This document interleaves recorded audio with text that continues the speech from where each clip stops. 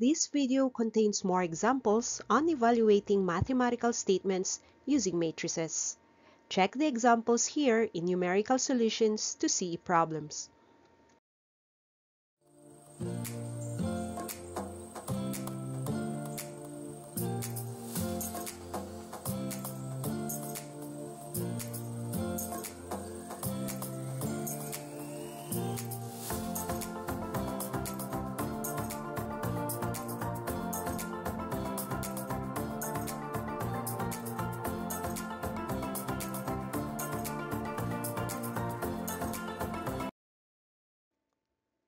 The first example is to determine 4i less 4a minus a squared plus a cubed with matrix A.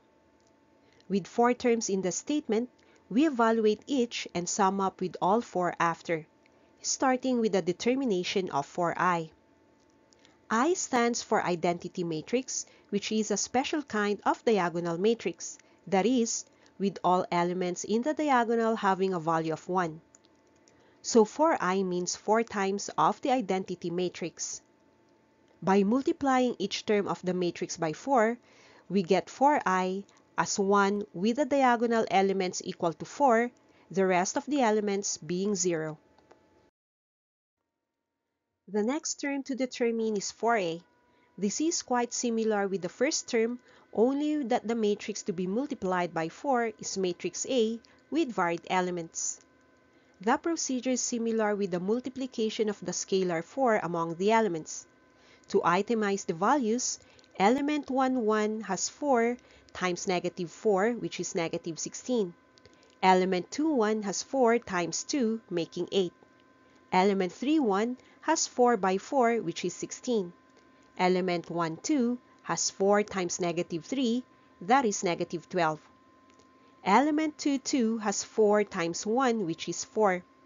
Element 3, 2 has 4 times negative 2, which makes negative 8. Element 1, 3 has 4 times negative 1, giving negative 4. Element 2, 3 has 4 times 1, making 4.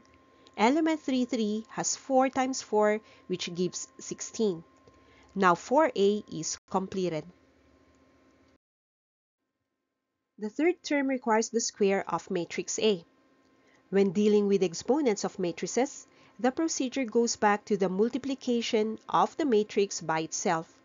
So we multiply matrix A by itself to take its square. With row 1 times column 1, we get negative 4 times negative 4 plus negative 3 times 2 plus 1 times negative 4, which gives 6. Row 2 with column 1 has 2 times negative 4 plus 1 times 2, then add 1 times 4 to get negative 2. Row 3 with column 1 has 4 times negative 4 plus negative 2 times 2 plus 4 times 4, making negative 4. Moving on to the next column, start with row 1 and column 2 to have negative 4 times negative 3 plus negative 3 times 1 plus negative 1 times negative 2, resulting to 11. Row 2 multiplied by column 2 computes 2 by negative 3 plus 1 times 1 plus 1 by negative 2 to have negative 7. Moving further down to row 3 multiplied by column 2, there is 4 times negative 3 plus negative 2 times 1 plus 4 times negative 2 to get negative 22. Next is back to row 1 with column 3. Negative 4 times negative 1 plus negative 3 times 1 plus negative 1 times 4 makes negative 3. Row 2 with column 3 has 2 times negative 1 plus 1 times 1 plus 1 times 4 results to 3. And row 3 with column 3 has 4 times negative 1 plus negative 2 times 1 plus 4 times 4 as 10. The last term is computed similarly as the term it precedes. So use matrix A squared times matrix A.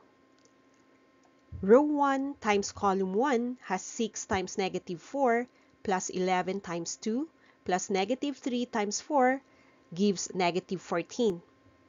Row 2 with column 1 results to 6, when negative 2 times negative 4 is added to negative 7 times 2 plus 3 times 4. Row 3 with column 1 has negative 4 times negative 4 plus negative 22 times 2 plus 10 times 4 giving 12. Then back to row 1 with column 2. There are 6 times negative 3 with 11 times 1 and negative 3 times negative 2 giving negative 1. Down at the center of the matrix, row 2 with column 2 has negative 2 times negative 3 plus negative 7 times 1 plus 3 times negative 2 resulting to negative 7. Then row 3 with column 2 makes negative 30 from negative 4 times negative 3 plus negative 22 times 1 plus 10 times negative 2. Then back to row 1 with column 3 this time. It has 6 times negative 1 plus 11 times 1 plus negative 3 times 4 resulting to negative 7. Row 2 multiplied by column 3 has negative 2 times negative 1 plus negative 7 times 1 plus 3 times 4 making 7. Then the last element to complete the matrix comes from row 3, column 3. That is negative 4 times negative 1 plus negative 22 times 1 plus 10 and 4, which gives 22. Having evaluated the four terms, we can proceed with the statement. Elements 1, 1 has 4 minus negative 16 minus 6 plus 14, which is equal to 0. From row 2, column 1, the elements are 0, minus 8, minus negative 2 plus 6, which is 0. Elements at row 3, column 1 are 0, minus 16, minus negative 4 plus 12, resulting to 0 again. Row 1, column 2 works with the elements 0, minus negative 12, minus 11 plus negative 1, making 0. Row 2, column 2 has 4 minus 4 minus negative 7 plus negative 7 as 0. Elements of row 3, column 2 adds up as 0 minus negative 8 minus negative 22 plus negative 30, which becomes 0. Then for the last column, with row 1, we get 0 minus negative 4 minus negative 3 plus negative 7, which is again 0. With row 2, there are 0, minus 4, minus 3 plus 7, ending up with 0 once more. Then from the last row down, there are 4 minus 16, minus 10 plus 22, giving 0. So 4i minus 4a minus a squared plus a cubed is equal to 0. Example 2 requires the evaluation of variables x and y under the conditions of the matrix equation shown. Since we are more familiar with evaluating variables through equations, first is to identify the equations in the matrix. With row 1, column 1, we get y times 3 plus negative 4 times x plus negative 5 times 0. The expression can then be simplified as negative 4x plus 3y. With row 2, column 1, there is x times 3 plus 0 times x plus 2 times 0, simplified as 3x. Then with row 1, column 2, we get y times 0 plus negative 4 times negative 2 plus negative 5 times 1, which can be reduced to 3. And lastly, row 2, column 2 as x times 0 plus 0 times negative 2 plus 2 times 1 simplified as 2. So the resulting matrix has the elements negative 4x plus 3y, 3, 3x, and 2. Now equate the solved matrix with the one provided on the equation and equate elements. That is, from elements 1, 1, there is negative 4x plus 3y as equated to 5. From elements 2, 1, there is 3x equated to y. Then elements 1, 2 make 3 as equal to 3, which is similar to elements 2, 2, where 2 is also equated to 2. Both of the last statements are true, so the equations are valid. Now take the equations from elements 1, 1 as equation 1, and also the equation from elements 2, 1 as equation 2. Through algebra, we can substitute equation 2 into equation 1. That is, negative 4x plus 3y is equal to 5. Plug y, making the equation negative 4x plus 3 times 3x is equal to 5. This is reduced to 5x is equal to 5, which makes x as equal to 1. Knowing x as 1, place this into the second equation. 3x is equal to y, making 3 times 1 is equal to y. Thus, y is equal to 3. A different problem that may arise from matrix operations is like the third example, which requires z values for the statement az cubed plus bz squared plus c times z is equal to d, where a, b, c, and d are matrices as shown.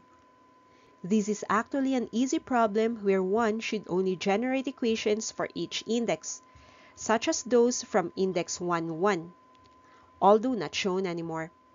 The variables are just like scalars multiplied to each element.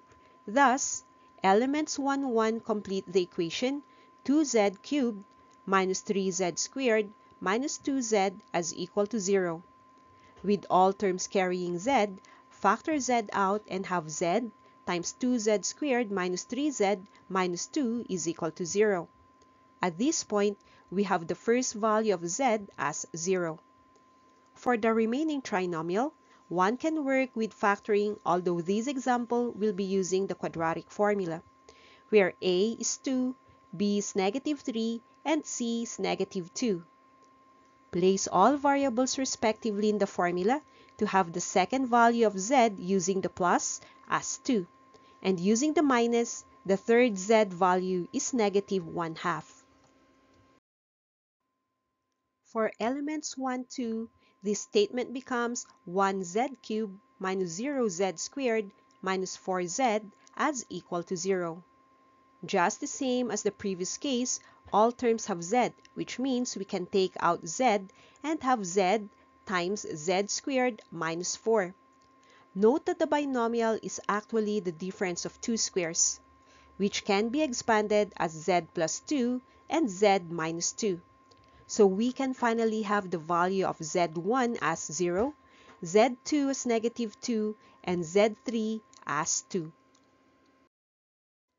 The next set of elements are those from the index 2, 1, where the statement becomes 1z cubed minus 2z squared plus 0z as equal to 0. With only two terms in the expression, we can factor out z squared, making the equation z squared times the quantity of z minus 2 as equal to 0. Then, we can take the value of z1 as 0, z2 also 0, and z3 as 2. The last set of elements comes from index 2, 2. The statement from these elements is 2z cubed minus 5z squared plus 2z as equal to 0. Take out z from each term and get z times 2z squared minus 5z plus 2, and get z1 as 0. The binomial will be factored using quadratic formula, where a is 2, b is negative 5, and c is 2. So computing the plus of the formula, z2 is 2. The minus of the formula gives z3 as 1/2.